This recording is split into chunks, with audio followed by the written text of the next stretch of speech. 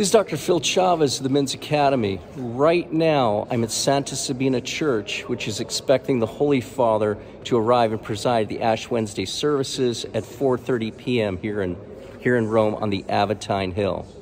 Again, as I mentioned, this is Santa Sabina Church, named after the martyr Sabina, who was actually a servant girl who served the family who lived here, actually below this church. She's buried actually behind me in the main altar.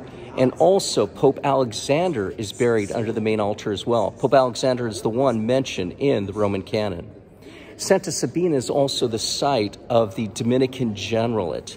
St. Dominic lived here the last years of his life, and actually in his room, which can be visited, St. Francis met him there as well.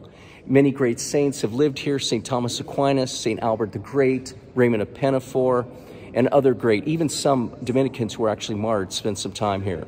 St. Thomas Aquinas actually established a school of theology here as well.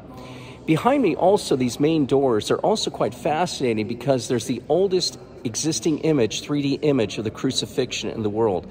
It's either 5th or 6th centuries. These doors actually don't look that old, but they're over 15 centuries old.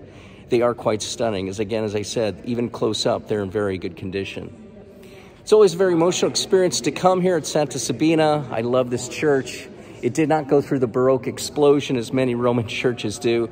It kept its simple form.